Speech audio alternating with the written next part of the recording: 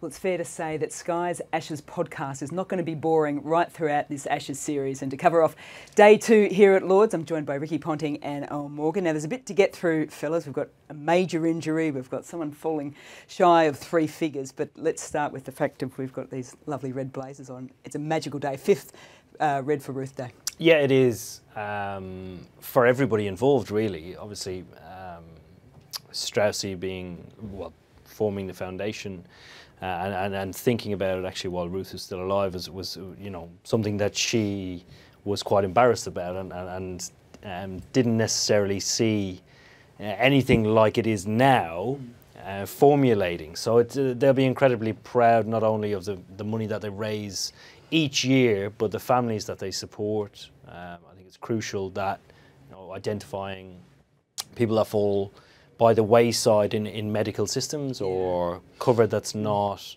associated under insurance policy that fall under that umbrella. So it's a proud day for cricket and the Strausses. And almost up to, I think, over £400,000 raised at the moment. It reminds me a little bit of the McGrath Foundation. And it's not just about the people at the ground, but the digital photos. You can buy your own shirt and you can donate online as well. Yeah, absolutely. It's actually my first time being a part of it. It's been a great day to be a part of. As you say, we've done it for a number of years now with the McGrath Foundation at home, and even last week with the Bob Wooders Foundation, the test last week. So Bob. It's amazing what our game can actually give back, and what the public and what society want to be able to give back to our game and people involved in our games.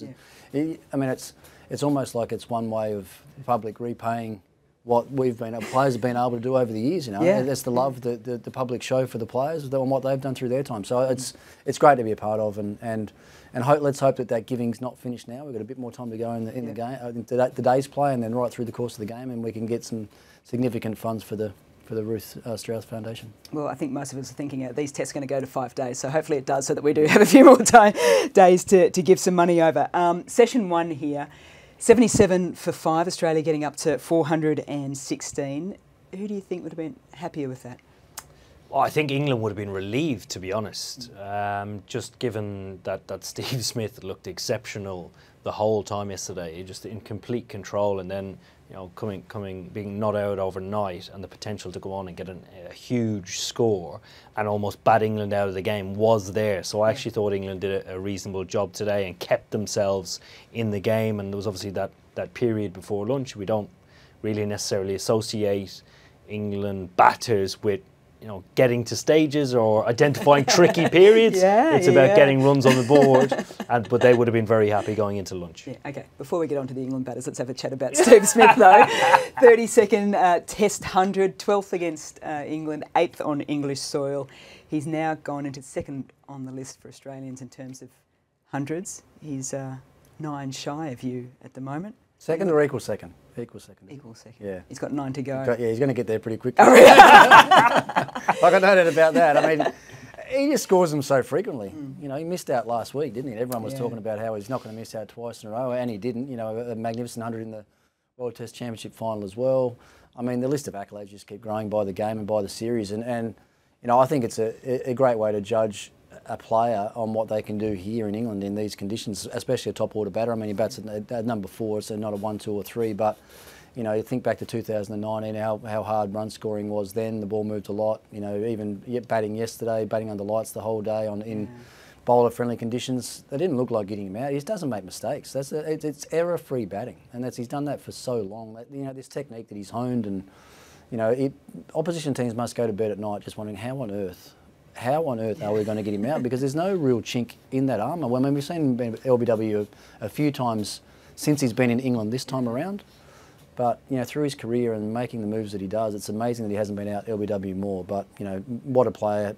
I'm not going to say what a player he's becoming, because he's been a great player for 6 or 7 years now, and he's in his mid-30s. He's got a lot of cricket ahead of him, and all sorts of records could tumble as he goes on. Yeah, well, he's 34. I think if Australia's sort of averaging 11 to 14 test matches a year, he averages a century every sort of 2.5. So you're right, it's only probably going to take him 2.5 years to get to 41 and on. It's pretty crazy, isn't it? Yeah, and that's if he wants to do it. I've been a bit surprised the last couple of years when I've heard him say he doesn't know where the end's going to be. Can't guarantee if he's going to be in the Australian summer next year, but I think he likes batting too much. Not to be. If he's not playing for, he's not doing it for Australia. He'll be batting somewhere. Absolutely. So he knows about I have no doubt that he'll be batting for a long time in whatever capacity. I mean, I was sitting up here sort of laughing and chuckling in many ways this morning when he has full gear on and he's off out this morning for a bat, not out overnight. That is the last thing I would have been thinking of. But he is so different, and you know, it's telling. You're the most recently retired out of the three of us. Did you know? Absolutely, yeah. No, you do. But I don't get...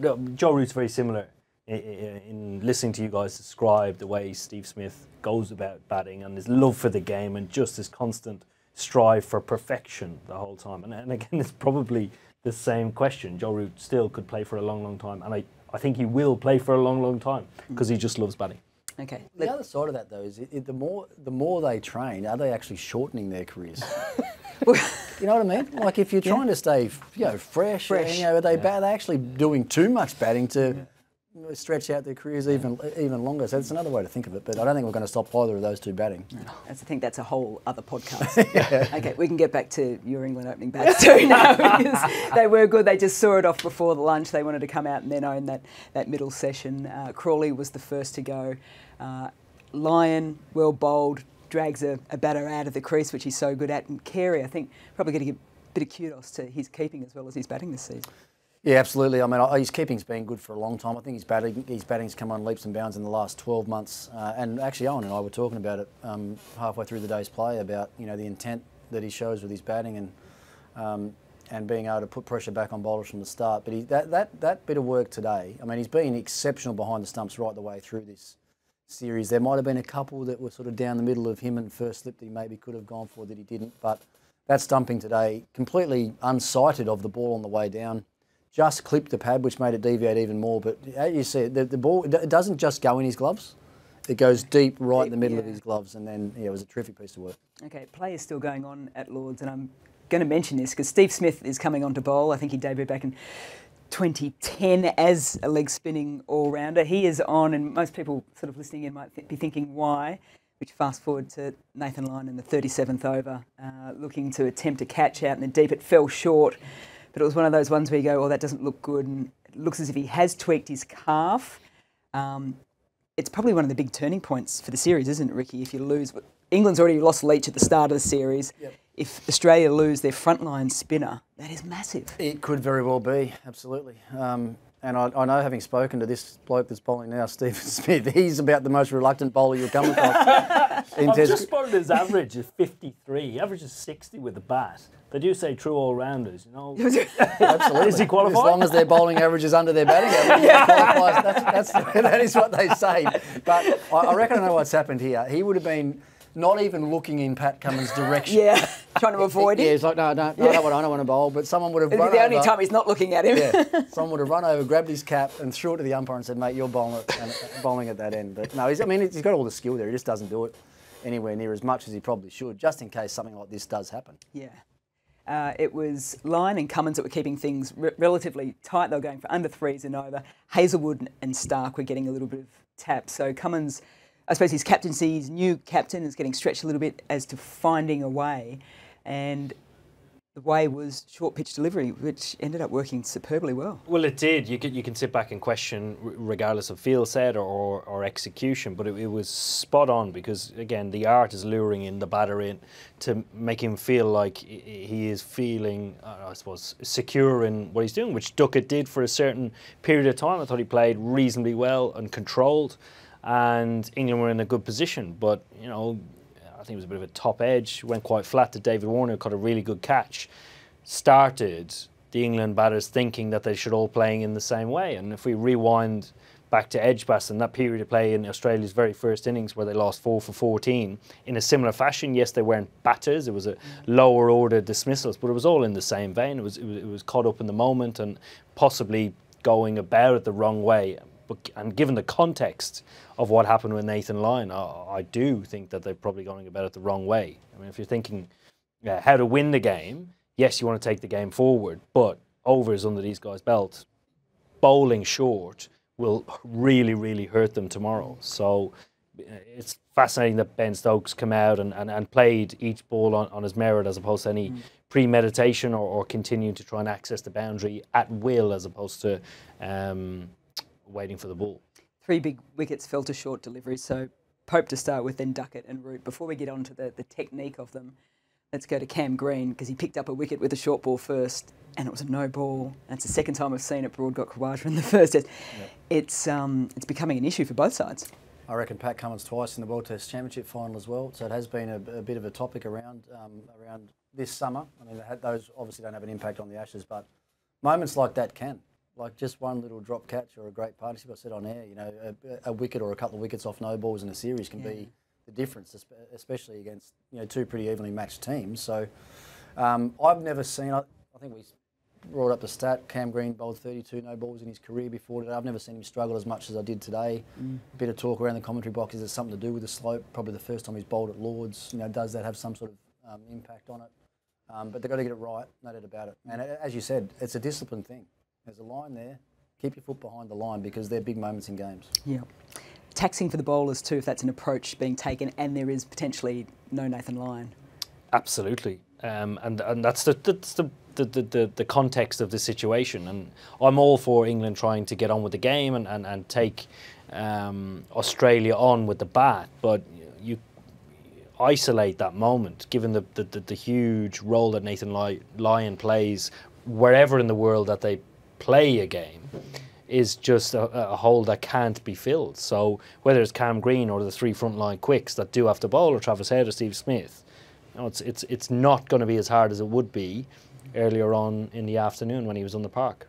Okay, so we've finished day 2 here at Lords. England still trailing by 138. They 278 for 4 on what you'd say is a reasonably good batting day. Conditions all look pretty good. England will be hoping for the same tomorrow morning. Absolutely, yeah. I mean, it was amazing once the sun came out today how much that wicket changed, how quickly it changed. That was the thing. I mean, the Australians hardly got a ball off the straight, did they? Batting looked really easy, and that led to the tactical change, actually, because batting looked so easy. The Australians had to change it up and do something about it. And I thought that was, it really was good tactical cricket from the Aussies. And